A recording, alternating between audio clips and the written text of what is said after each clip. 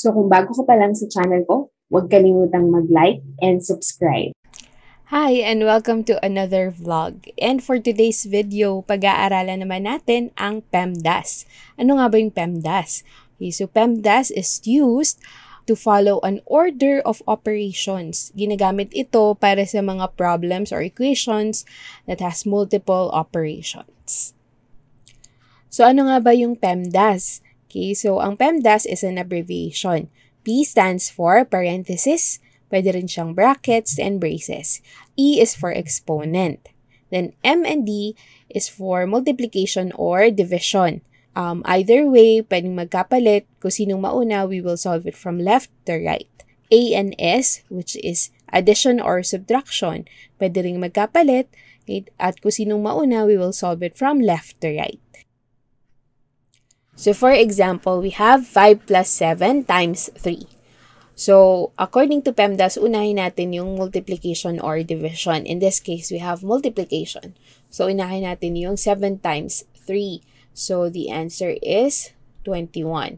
Tapos tsaka natin gawin yung addition. So 5 plus 21 and we get 26. Next example, we have 8 minus 6 divided by 2. So according to P.E.M.D.A.S, multiplication and division comes first. Okay, in this case, meron tayong division. Okay, so unahin natin yon. 6 divided by 2 and we get 3. Tsaka natin gagawin yung subtraction. Okay, so 8 minus 3 is equal to 5. Next example, we have 2 times 7 plus 8 times 2. So according to P.E.M.D.A.S, unahin natin yung multiplication or division. Again, in this case, we have multiplication. Okay, so we have 2 times 7, that is 14. And then 8 times 2, that is 16. Saka natin gagawin yung addition. So 14 plus 16 is equal to 30.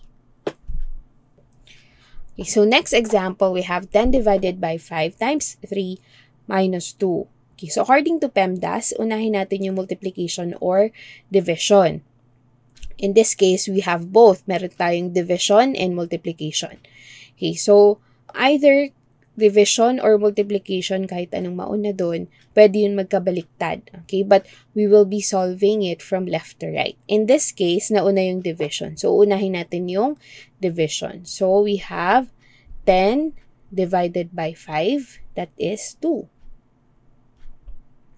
Tsaka natin gagawin yung next operations. Okay, so we have times 3 minus 2.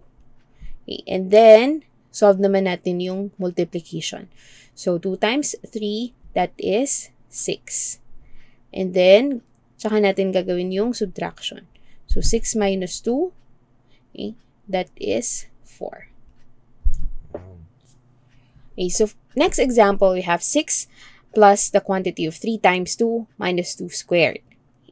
So, according to P.E.M.D.A.S, unahin natin yung nasa parenthesis. Okay, in this case, that is 3 times 2. So, 3 times 2, we have 6.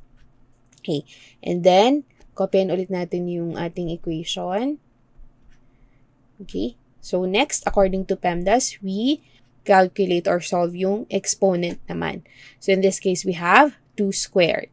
Okay, so 2 squared is equal to 4. And then, saka natin gagawin yung addition and subtraction. So, we have 6 plus 6, that is 12, minus 4, and we get 8. So, ang sagot natin is 8. So, next example, we have 4 divided by 2 times the quantity of 9 divided by 3 plus 4 squared. Okay, so according to P.E.M.D.A.S, unahin natin yung nasa loob ng parenthesis. So in this case, we have 9 divided by 3 and that is 3. Okay. And then, copyan ulit natin yung ating equation. Okay. Plus 4 squared. Okay, so next naman is solve natin yung exponent. So we have 4 squared here and that is equivalent to 16. Okay, so kopyahin lang ulit natin yung ating equations. 3 plus 16. Okay. So, according to PEMDAS, unahin natin yung multiplication and division kahit anong mauna dun sa dalawa. Okay, and we'll solve it from left to right. So, in this case, nauna ulit yung division. Okay, so we will divide 4 by 2. So, that is 2 times 3 plus 16. Okay, so, next naman natin is yung multiplication. Okay, so 2 times 3, that is 6 plus 16. And the final answer we get is 22. So, napakadali lang, di ba? I hope marami kayong natutunan sa video na ito. And please don't forget to like, comment, and subscribe.